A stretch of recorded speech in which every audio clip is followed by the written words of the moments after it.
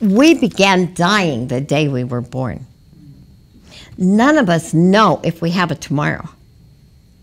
There is a purpose for living, and it's worth it when we find out what that purpose is. We can do better, feel better, and we are all needed. And the give-up-itis can be changed to a determination to live and to help other people. I know it can be done. And so for all of you, whoever you can, do what you can to help get this message out. I told you about working with the young people. I am so thrilled. I've worked at several facilities. There is a fantastic facility not far from me that I go to, and they have anywhere from 18 to 23 girls. Yeah, and you start getting depressed, and you can't do this in person. You can do it mentally. But for right now, okay, I got that Dr. Joyce's enthusiasm up in my head, up in my head, up in my head. I got that Dr. Joyce's enthusiasm up in my head, up in my head. Tuesday, I got that Dr. Joyce's enthusiasm up in my heart, deep in my heart.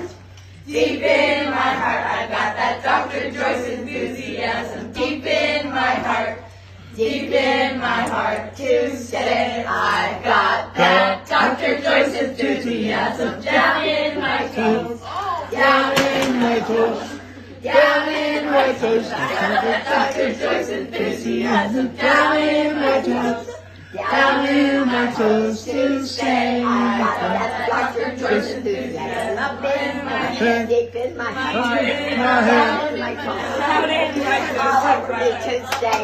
Yay! Thank you, Dr. Joyce.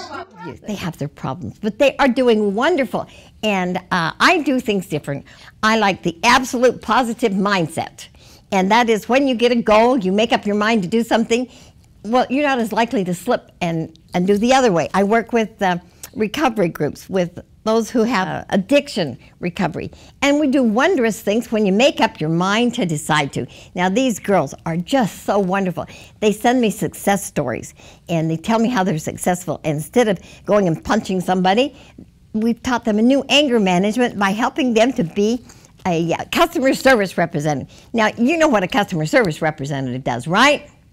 If you have a problem and you called somebody and you got a customer service, what do? They listen. They let you vent, right?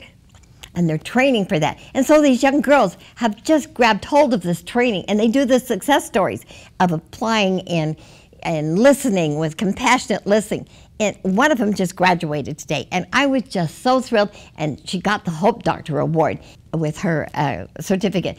And you know, it's just marvelous because we could do that. Another thing we've taught them to do in the positive power mindset is get the thought in the mind what they want to do, and when they are reluctant, they say, I can, I will, I do. And the first law of learning is repetition. So I go out there Mondays and Fridays, and then we read them how to have an awesome day. I want to tell you guys all the secret. Remember how, if you want to have an awesome day, the big secret is to help someone else have an awesome day.